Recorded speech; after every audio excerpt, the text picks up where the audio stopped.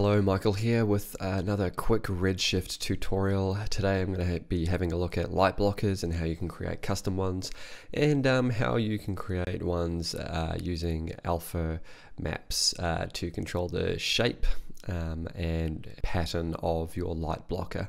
This particular image I've got on the screen at the moment, I actually used a couple of light blockers in combination with each other to create the shadows of the trees in the background, being created by that light source there in the center, and I overlaid some a leaf light blocker as well, so essentially combining them to create a foresty sort of light blocking effect, and it sort of worked out quite effective with this one. So I'm going to show you how to create those light blockers and how to, so you can create your own custom alphas and do it yourself. Alright, so here we are in Maya with a fresh scene. So the first thing I'm going to do is create a plane and just size it up so we can project a light onto it, and then I'm going to turn off the grid. Then we're just going to go to the Redshift shelf and go to lights and go physical light. And then just bring that up and point it down. And I'll just do a quick render to show you what it looks like. Okay, so pretty standard, obviously it just acts as a light wood by default.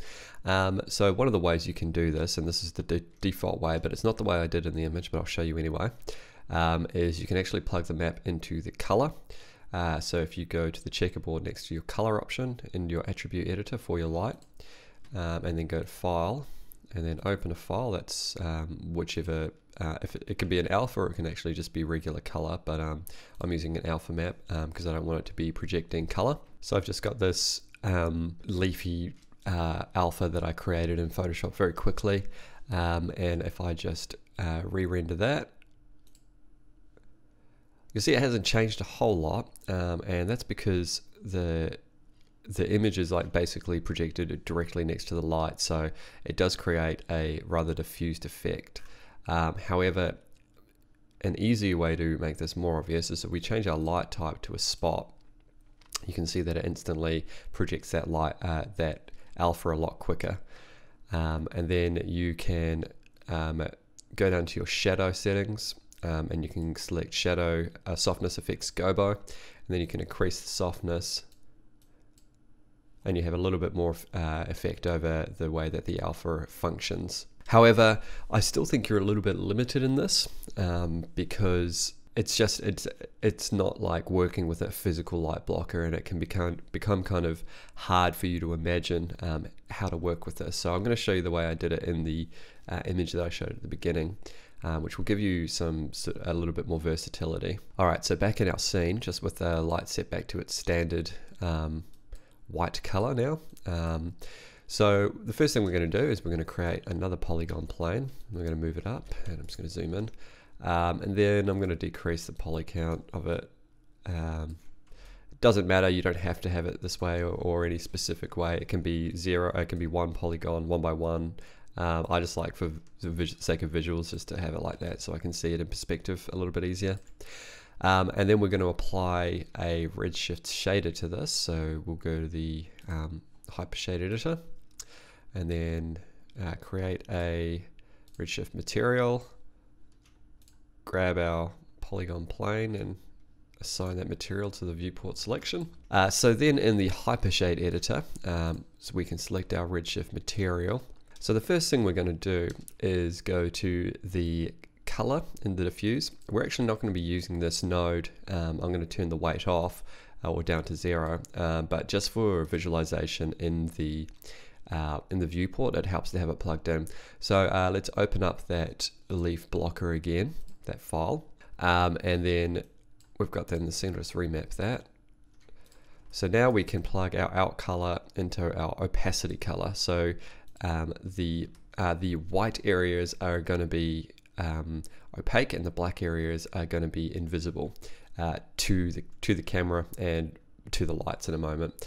So before we do that though, we're just going to turn the weight down of our diffuse and of our reflection, because we don't want it to actually have any physical effects really in the scene apart from blocking light. So back in our scene now, I'm actually going to turn texture on so we can see it, and there it is. So if we make this a bit bigger, and then we'll just run a render. So you'll see that two things are happening. It is in fact blocking the light. You can see the shadow of it on the bottom there, but you can also see the actual object itself. So we need to make this plane not visible to the camera. So we're going to select the plane, and then in the attribute editor we're going to go to Redshift, and we're going to scroll down to visibility, and then we're going to turn off primary visibility, and that will pretty much work for most of your situations. But if you've got a reflective surface in your scene, you might want to scroll down to reflection and refraction and make sure that it's not visible in reflections or visible in refractions. And it depends on your scene as to whether or not you want to cast reflections and cast refractions as well. I'll leave that one up to you though. So now we've got this very, very diffused blocker happening.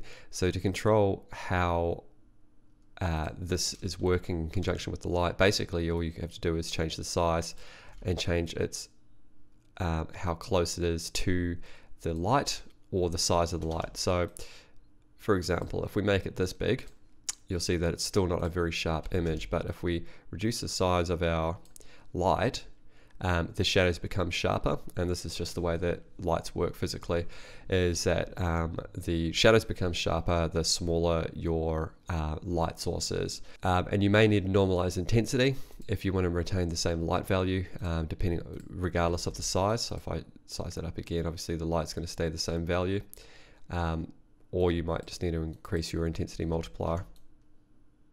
And then that way you can see that you're getting a sharper shadow. If we jump back into the Hypershade editor, one other thing that I'll show you really quickly is with the image, if you're finding that you're going to want more repetitions of that image, of that blocker, you can select the Place 2D Texture node, and then you can repeat UVs. You can just double it, say, to 2 and 2. So U and V are going to be increased by 1. And then you can see that there are more leaves on that, and I'll show you actually with the image there in the background. So I'm just going to increase this to 4x4. So you get a lot of repetitions there. So that's a real quick way to be able to adjust that. And then if I run that IPR again, you'll see that you get all those repetitions. And then we can move our light further back, so we're getting more of that light blocker being affected, and you get something like that. So this is really useful for creating something like a forest floor. Obviously this is probably you're starting to see the pattern a little bit too much. So if you're using a seamless alpha, that might be a good way to do it. Otherwise this sort of works well. Now I'll quickly open up my the scene that I showed at the start and just show you quickly how I did that. Okay, so here we are in the scene. You can see that there's already some geometry and things in there. I actually just grabbed this geometry from Quixel Megascans. I'll leave a link in the description so you can try out some of this stuff yourself. It's pretty cool if you're looking for some nicely detailed realism. But you'll see that I've got in this scene, I've got a dome light with this HDRI image on it, and then I've also got this directional light. So the way this directional light is working, if I run the render, so this directional light, it doesn't care where the light blockers are, because it's coming from basically from outside of the scene from that direction. So it doesn't matter where this light node is. All it cares about is the direction. So if I change that direction to the right, it's just going to change it to the right. So you'll see that the node is actually in front of the light blockers here in the background. And what I've done is I've got that leaf texture, which you can't see in the camera obviously. And then on the other side, if I just hide this momentarily, I've got this stripy texture, which is for the trees in the background that you can see there. So that's what's casting the primary shape of the shadow, which you can see on the ground here. And then I've just combined the leaves with that to create a little bit more randomness across the shadow.